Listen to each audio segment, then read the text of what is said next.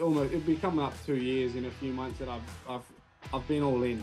I'm all in from the get-go, like, you know, from that amateur career, and I'm all in for pro. Like, nothing's changed. I've been grinding 6 days a week for the last 4 or 5 years anyway, and like, but now, like, I'm doing it without having to work. So now I'm getting in all those extra S&C sessions, those extra recovery sessions. Like, I'm just being a better athlete every day. I'm just getting that a little bit better. And obviously that's all we can do, obviously, as humans as well, you know, on and off the mat. So yeah, it's just all in, baby, all in. Oh! First of all, introducing our challenger. Coming out of the blue corner. He's going to step in, and he does. It's all over. Let's bring on the boom. This is Eternal MMA.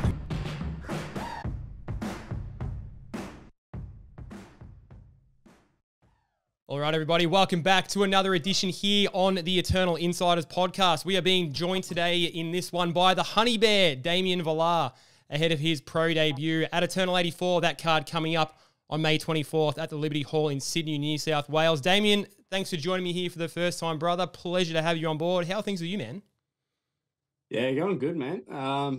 Yeah, just obviously three and a half weeks out now. Yeah, it's getting close. So It's getting very close.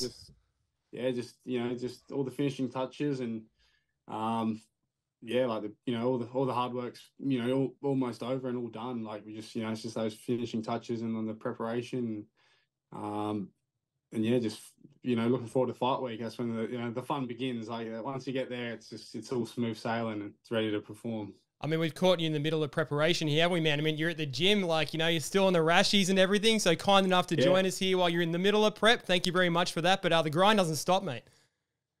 Nah, it's it. Yeah, it's like, you know, just at it all day. It's one training to another, really. There's barely any downtime. It's, you know, it's a full-time job being an athlete.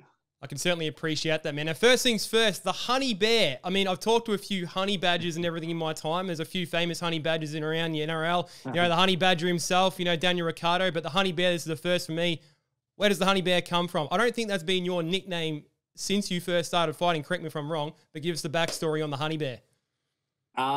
Yeah, it was originally Pooh Bear, just like, obviously. I think it was Pooh Bear. Were you originally Pooh Bear on Instagram, I think, at some point? Yeah. Yes. Yeah. Yeah, and transferred over. But yeah, it was to do with just I just love my honey. I just love my honey. It's like my pre-intra post. It's just get those quick release you know, sugar carbs in, and just a bit of energy for training, and yeah, just always bloody flipping it open and squirting it in. And I love it, man. Yeah. I mean, probably the beard and everything, the kind of the grizzly look and everything, right? It ties in a little bit with the bear side of things. Yeah, and yeah, having like, well, I was dubbing you know, on my socials, it would be, you know, King Honey Bear, and, you know, having a English background and Croatian background. Yes.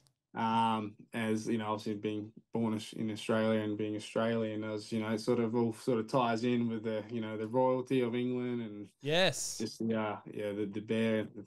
Obviously not to be mistaken with the Balkan Bear, who's another Adelaide boy who's obviously, you know, making waves in his own right, and yeah, and then obviously, yeah, just the Australian honey's the best honey there is, you know.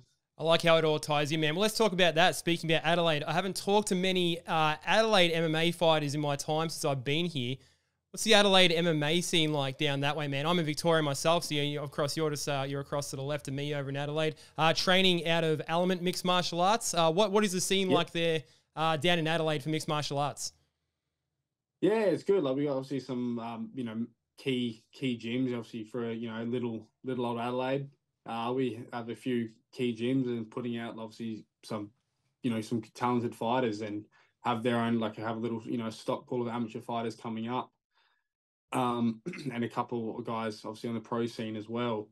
Yeah, I've just, like, sort of mentioned with Brando, obviously he's just moved over, you know, to New Zealand and trained with CKB, and but, you know, he's always from Adelaide, and he you know, he flies the flag for Adelaide as well. And people like Antonio Caruso, another Adelaide boy, obviously having international on the international stage as well throughout his career. And obviously also Shane Mitchell, you know, there's guys making those like next steps. But yeah, still no one yet from Adelaide to crack the UFC just yet. So Let's be the first one, baby. Let's get that story written right now. Yeah, still a couple years away, you know. But that's the goal, you know. I quit my full-time job 18 months ago. Like, I was like, this isn't for me. I need to commit to this, and obviously doing that as an amateur.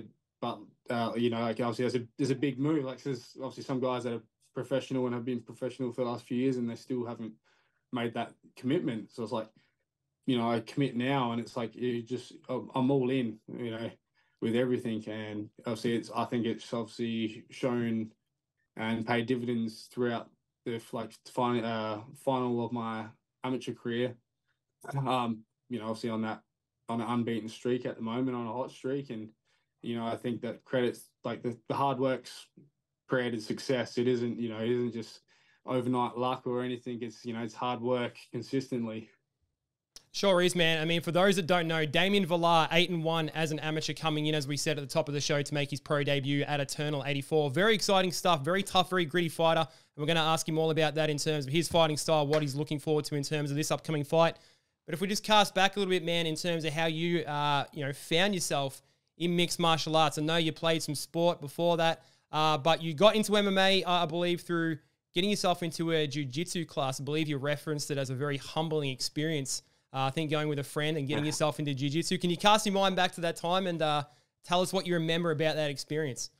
Yeah, it is a very distant memory. It was about 6-7 years ago now. It was and like I was playing gridiron at the time, very heavily into that, and it's I went just, you know, once with a mate who's been training on and off himself, and just really enjoyed it. And obviously you get your ass kicked if, you know, you maybe not at a very good gym if you don't get your ass kicked, you know, like, it's like, without obviously, it wasn't like a full gym, like gym bros, bloody, like, you know, just destroying you being like dicks or anything. It was just, just technical, you know, just beating you just because you don't know until you know, you know? Yeah, it's the experience, it's learning, like, you know, the whole lot. Yeah. You're like, oh, like, this is, humbling, and obviously you gotta have that bit of humility about you. I find that's also when it goes to like that successful mindset. I can certainly appreciate that, man. You did just mention there too, gridiron was something that you're into, NFL, American football, for those that don't know. We call it gridiron over here. What sort of drew you to that? I think you said you played footy as well. Now, when you say footy, being that you're from South Australia, can I assume you mean Aussie rules footy? Yeah. We're footy down here as well, as far as Victorians go, AFL. Normally I'm talking to a lot of the guys from, you know, like New South Wales and Queensland. They say they played footy, and I got to double check. You know, it's normally rugby up that way. But, American football, man. How did you get into that? I was playing Aussie rules footy. I was at for the, you know, equivalent, I guess, of the VFL, the SANFL. I was at in a junior development squad for one of the local SANFL teams. So I was, you know, quite, I think I've always been pretty, like, you know, I've always been an athletic, sporty kid, and just always like applied myself, and I was, having some success there, but just naturally always being a bigger kid, I wasn't the fastest running the 3K times. I served my purpose, but as you go through those ranks, you know, they obviously are looking for a particular sort of build and attributes, etc. But it just wasn't, you know, it wasn't cut out for me in the end. And when I didn't make the under 16s or 17s at that time, I was just like, oh well, you know, I was a little bit upset about it. You know, I was like, oh, you know, well that's that done. So I was like, just went home, and I was just on Google. Jeez, it was probably dial-up back then. Jeez, I can't remember. It was so long ago. God, the sound still ringing in my head. Like, but I was just like on YouTube, and I was like, I don't even know how I stumbled upon it. It was just like, and like watching all these like hardest hit compilations of. That's where it all starts. Where it always starts. Yes, yeah. And I was like, oh, this is amazing. This is awesome. And I was just, you know, gridiron Adelaide, and then the local website came up, and found my closest team, and like it wasn't too far away, and you know, obviously didn't drive or anything like that. You know, I was, I think 16 or so. I was like, oh, I had to get mum to drop me off, to the local club and Yeah, to play come what? and Like, try. yeah, where am I taking you? Yeah. It's like all new for like I didn't even know it existed here, and I think a lot of people still don't know it exists in Australia as well. Obviously, Victoria's got quite a substantial league, but we only have 5 teams in Adelaide. It's not as big as other states, but I just jumped into that, and that was also the same. It was a humbling experience. I got flatlined, run over by someone. I was broken. He's probably like 4'5", and just ran straight through me and over me. And I was like, put on my ass. And I was like, well, I've got to learn some technique here. So It's not just all about the brawn. Well, actually, it's funny. Shout out to that man. That's Michael Philippo, also known as Raka Raka. So Right. Yes. Yeah, Wait, what? We used to play. That was him. Yeah, we used to play gridiron together, and he Fair put dinkum. me on my ass. And, There you He go. put me on my ass my first session. He put me on my bum, and He's not even yeah, that big, man. He's sort Yeah. of skinny, mate. Like they're not big dudes. I mean, I haven't watched their videos for a while, but like he's not a built guy. Wild. There you go. He's not a big guy, but he's just he's been doing it for a few years at that point. And I was in my first session, and Right on. he just trampled over me, and like I was like, oh, it was good. It was again like you're humbling, and you're like, oh, cool. I need to learn how to do this, and obviously went on to have quite a successful career in that for almost 8-9 years. Winning multiple accolades and and a couple of championship, and then again just sort of lost the passion for that and looking for that new challenge. And again, I was still playing when I stumbled upon jiu-jitsu and was only training once or twice a week jiu-jitsu while I was still playing gridiron for a couple of years. Sure. And then obviously I was like, oh, I quite like this and I want to commit to it. And that's when I decided to start training 5-6 days a week and learning striking as well and everything else. So like you weren't necessarily like a fan of American sports or anything like that previous to getting into this? No, like I now I am, obviously, after having played and I enjoy watching the NFL. But you follow a team now in the NFL or? I'm a Browns man. You're a Browns man. I was gonna try and take a guess. I was like, ooh, I wanted to guess something, and I was gonna be like, I don't have any of the basis off, but I was thinking maybe like a Detroit Lions or something like that, or like a Green Bay, Cleveland.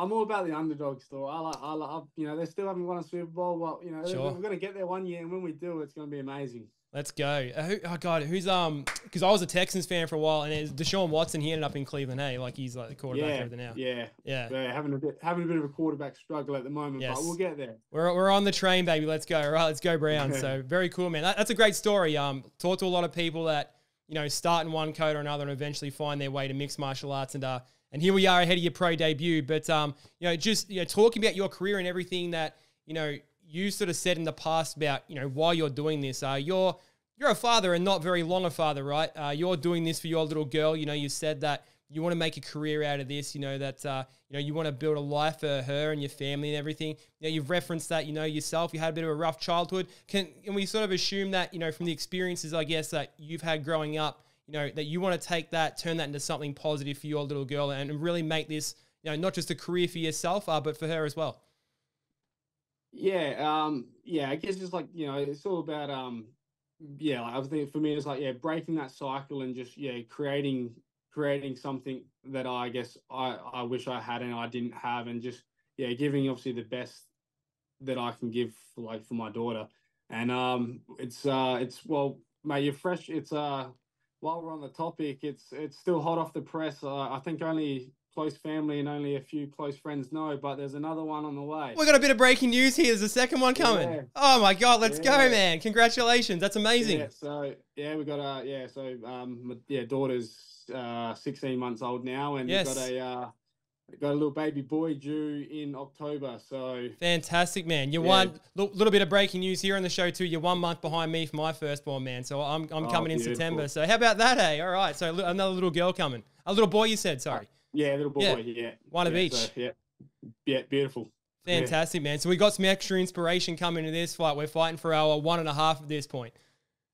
Yeah. So that, it's just, it's just that extra drive and doesn't mean like people don't have the same drive when they don't. But like I said, like almost it'd be coming up 2 years in a few months that I've been all in. I'm all in from the get go, like from that amateur career, and I'm all in for pro. Like nothing's changed. I've been grinding 6 days a week for the last 4 or 5 years anyway, and but now like I'm doing it without having to work. So now I'm getting in all those extra S&C sessions, those extra recovery sessions. Like I'm just being a better athlete every day. I'm just getting that a little bit better.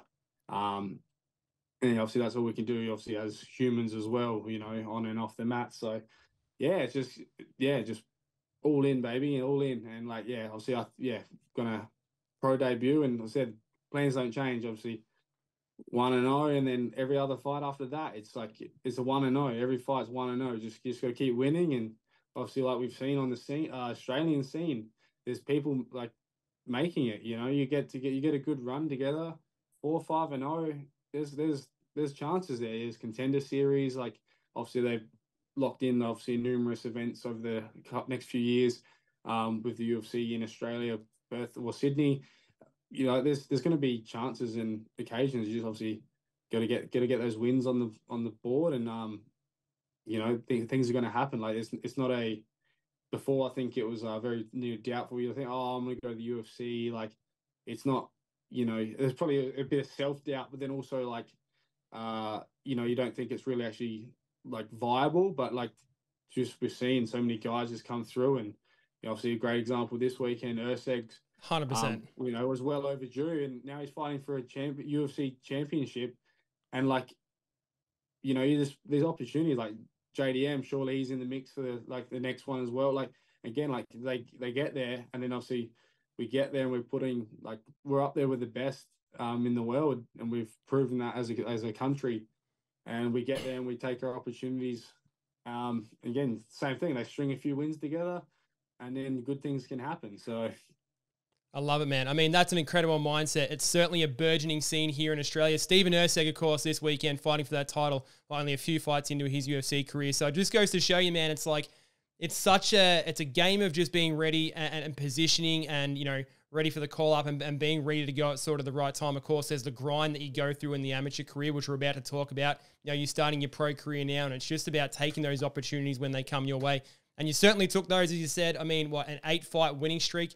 You were 8-1 as an amateur. The lone loss that you had on your record was your amateur debut, which ended, unfortunately for you, within 6 seconds. Quite a heavy head kick knockout. So it was like you got that one out of the way immediately, just done, like within seconds, and then just went on an absolute charge there. I think 6 finishes as an amateur coming into your pro debut now. Like, casting back to that, just before we talk about that streak, having sort of that start to your amateur career, or, let's not even call it that, just the start of your competitive mixed martial arts career, what was that sort of like to try and, I guess, move past from that moment? Because you went on that streak, as we said. Was there anything that you sort of had to tweak in order to kind of go on that streak going forward? Or did you just chalk it up to, hey, look, this is mixed martial arts, I got caught, we just move on? Yeah, it's a bit of everything. Like, there's a few variables there, but I think it was, I was more upset that I didn't get to showcase, like I said, because it happened so quickly. It's if it happened even in the first round, but near the end of it, but it just happened so quickly that it was more I zigged when I should have zagged. And you were throwing a leg kick at the same time, I think I was looking. It just happened so quick. I didn't get to showcase myself, I guess, and I just felt I felt like I wasn't done. I hadn't given it my everything because barely even got started. So, a lesser man probably would have never have done the sport again. We see, amount of times you see, I'm sure all gyms get it. Like, people come to the gym, they want to be a fighter, They get that one and they go on, They see they think it's all glitz and glamour from that one night of action, but obviously, a lot can go into that. Like, obviously, my last fight was end of September last year. It just like that, without even trying. It's been 8 months. Like, it's a long time to just keep training for nothing, essentially. Like, it's not for nothing, but there's nobody. It's not a game every Saturday. You train twice a week in a game every Saturday, like most other sports. There's a lot of unknowns. And it's just people it's just you find out quickly, within the first month or two, the people that stick around, because it's it's not just an 8-week fight camp, and then you jump in. It's, you know, it's years of learning, years of hard work, obviously with multiple disciplines. Yeah, and obviously lots of refining. Obviously, we're still, you know, even, you know, UFC champions to this day, we're still learning. We're constantly learning. It's always evolving. The sport, as we've seen obviously over the last 2 decades, is massive growth in mixed martial arts, and obviously the UFC. But yeah, sorry, I lost bloody where we were talking about, rambling on. No, you're right. But yeah, you keep going. Yeah, no, sorry. I think we'll just talk. I mean, like, you know, thought. we talk about. I was going to ask you in terms of even just coming up to this lead up, as far as like, you know, getting, you know, that first kind of loss out of the way. And I mean, it's the amateurs, right? I mean, what are the amateurs for? We're there to learn on the scene. You know, once we kind of go to our pro debut, you know, that's something that we don't discuss anymore. And I think there's a really good point there. And you said a lesser man, you know, might not have come back after something like that. Like, it was a pretty heavy knockout. And I don't think a lot of people know that, you know, something like that can turn a person away. We're not involved in mixed martial arts. We're not taking these shots to the head and that sort of thing. We don't necessarily know what something like that feels like. And, you know, if it's me, I'm not coming back. You turned that around and went on an 8-fight winning streak. I think you found a lot about yourself as far as what you are as a mixed martial artist. We certainly found out that you're a finisher because you had 6 finishes on that record. What do you sort of think was the key, you know, for going on that streak, but also, you know, like not just kind of going through and sort of learning on the way, but showing that you're a finisher even at that level? And obviously, we've got to keep in mind as well, after that, obviously, horrific debut. It took me almost 2 years to get back in, but that wasn't through like much. Like, I was supposed to fight 6 months later. I got a staph infection. My knee blew up and it was real swollen, and like I just had to pull out. I was like, another setback. And then that was around the time then this buddy, I remember I was literally with my partner walking down by the beach, and, you know, we overheard some 2 middle-aged women talking about this COVID business. And I was going to say, it's right around that time, wasn't it? Because it was July, April 2019 was that first amateur fight, and then the next one was February 2021. So there was a sizable gap, and I was going to say, it's always COVID related whenever you look at these records. Yeah, like I said, I was supposed to have one, you know, just before COVID came in, and but I had to pull out for unfortunately with the staff, and then finally get back looking for one like early or later in that year or early in 2020, and then obviously the COVID started happening, and obviously that was the debacle that it was. Yes, it was. Then it was, you know, obviously another setback, and obviously that was even harder because, you know, you couldn't do your grind. It was just so obviously difficult for everybody. Yeah. Everywhere in the world. And I guess, you know, we're pretty lucky we didn't have it as bad as a lot of other countries. Even still though, States and Europe. So, count our blessings a little bit there, but obviously, we all struggled in different ways. And, so then finally, obviously, that opportunity, like, you know, when it was all sort of cleared up and we could compete again, obviously, it'd been almost 2 years. I, you know, basically just, so I was just super hungry. And, like, I think that's why, contributed to my success. I'm a hungry dog, and big dog's got to eat, you know. Was it almost like a bit of a blessing in a way? Can you counter like that? Like, you have that sort of that first loss, and all of a sudden you just got this big break, you know, like you're growing, you know, physically, mentally, everything in between this sort of big gap, and you get this sort of big layoff, and then you just come in fresh, you know what I mean? And then you just kind of go on this run, like, you know, obviously, you know, maybe if you take the time back again, when you can't have COVID, you love to jump sort of straight back into it. But to, you know, come off something like that and have that gap and then go on this run, like, you could almost sort of call it a blessing in a way. I do call the that loss a blessing in disguise now. Like, you know, I think, and you see it like there's I guess I've always thought, like, you know, I know my potential, and I know how hard I work, and I can see that in me. And, like, I think you get a lot of kids these days have that potential, and they go on, they win their first fight, and then obviously again, like, you've just won your first amateur fight, like you haven't won like a UFC championship. They think they're amazing. And like, I think mentally they go down this a different pathway. So I think, losing and then, having that, like, I guess I carry a bit of a chip on my shoulder, and like I still do to this day. Like, I just always have a chip on my shoulder, and You know, I've always got something to prove, and like, yeah, I just always like thriving. I like you said, setbacks just only fuel me more. Um, yeah, like, and so same with Browns. Like, I love being under. I love fighting in someone else's home state. And I like, yeah, I thrive off that. I love it. Like, yeah, it's. I find it easier than fighting in my home state in front of my family and friends. Like, I'm happy to come and be the party pooper in another state. Well, it's an away game for you, as we said, coming over to the Liberty Hall in New South Wales, Sydney, for where that card is at Eternal 84. Your opponent for your pro debut, Alfred Stoddard, my apologies. Your emotions coming into this one, Alfred, 2-2 as a professional, so he does have a little bit of experience there, of course, in the professional ranks against you making your pro debut. Your thoughts and feelings ahead of this one?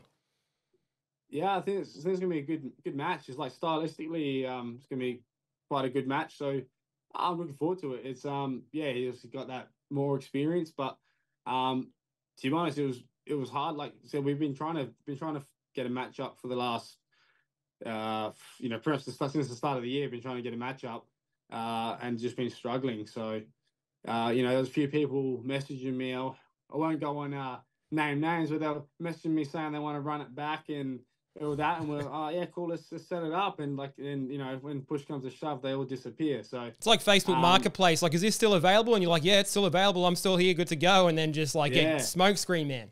He's ghosted. Yeah, but he deleted his Instagram and all. I was like, oh, okay. It's like get left high and dry. Like, yeah, but yeah, so it's just I said, I was like, what are we doing here? Like, and it's I think it's a good stylistic matchup, and one of those things, you're never gonna not take a fight you don't think you can win. Every fight we take, there's always a pathway to victory. If you can see a pathway to victory, every fight's winnable. So, I just think it's gonna be a good one, and I think it's a great pro debut.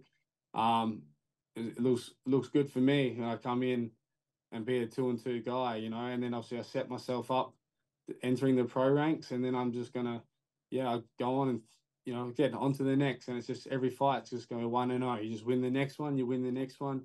Like I said, a few later, now we're talking Dana, That's it, baby. Now, we've got the vision clearly set there. And I mean, as we said, making your pro debut, man, I mean, there's a bit of tape out there on you in terms of people want to jump on YouTube and sort of see what you're all about. For those that don't know, as we said, Damian is certainly a finisher, certainly a well-rounded athlete, brings a lot of power to his game. Very powerful, especially from the top, got a good ground and pound game.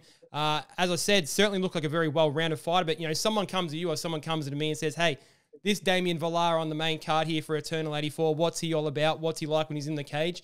What can we tell people about what to expect with you? How would you sort of describe who and what you are when you step foot inside the cage as a mixed martial artist? I reckon just relentless, just pressure, and just a lot of from the last fight, most of their corner and everyone, they said you just got that dog in you, and like I said, I'm there to fight. Like, you that's what you were gonna see. I'm not bloody. There's no shying away here. Like, wherever the fight goes, I'm happy. Like, we'll get down dirty. It's gonna be we fight it out to the end. Like, gonna be with some of that warrior shit. It's sort of like Max is talking about. The gladiators. Like, it doesn't matter. Like, every side. Yeah, we just it is a fight. Anything can happen, and wherever the fight goes and whatever, like, I'm gonna be in your face. I'm gonna be there, and I'm not gonna stop hunting. Like, you gotta put me out to make me stop coming at you. The Honey Bear wins his pro debut. How does the Honey Bear get it done in his first pro match for Eternal 84, man? What are you thinking? I'm predicting TKO finish, baby. TKO finish. Any particular round, or it's just going to happen at some time? We'll keep our cards close to our chest. What do we think in that regard? Yeah, like it comes, and I think, like we were saying, with my amateur career, obviously with the 6 finishes, I'm not, and a lot of them were in the first round. I think it was on a 3-fight streak where I was in the first round. I wasn't hunting it. It's just I'm just sticking to my game plan.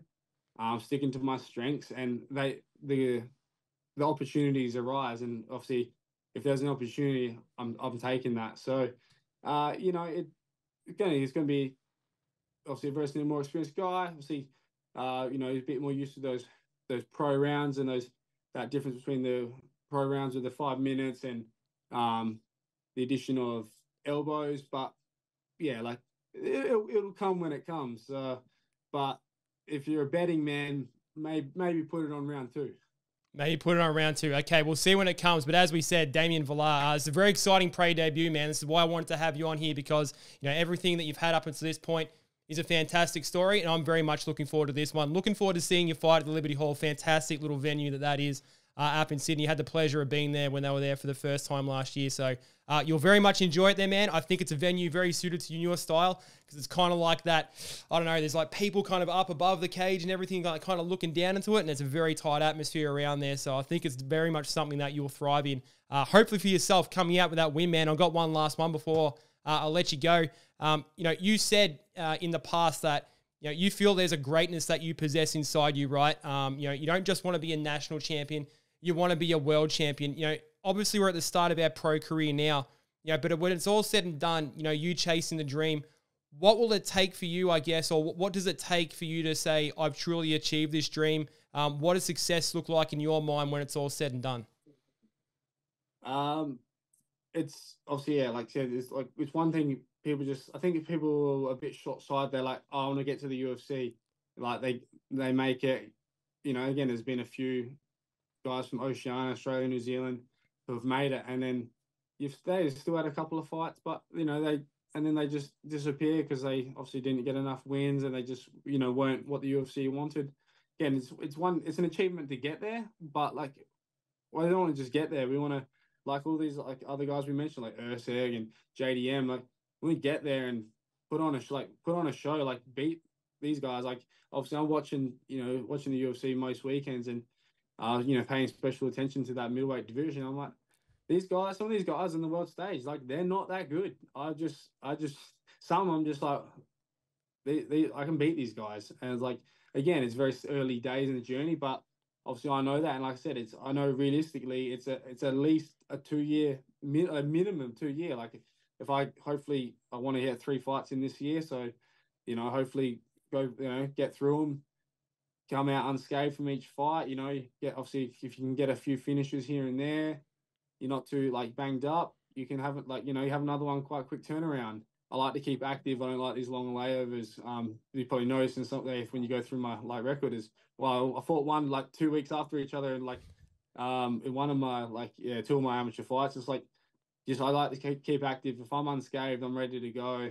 I want to jump back in, and you know the plan's to be 1-0, and then after, like, I still want to get 3 in this year, so that's hopefully 3-0, and then next year we're knocking on that door, maybe 1 or 2 more wins away from having that opportunity. So I know that's still that's 2 hard years of work still. I've got to rock every day. I got to rock up, be accountable to myself. I put in the work every day. It's just, like I said, it's a job now. And I love what I do, but there's also, just like when you work a regular, whether you work 9 to 5, 7 to 3, some days you just can't be fucked. And that's when I can't be fucked some days. I still just go and get the work done. I get the work in because it's what I got to do to obviously achieve the greatness that I feel that I do possess inside me. So, it's just rocking up every day, accumulating those wins.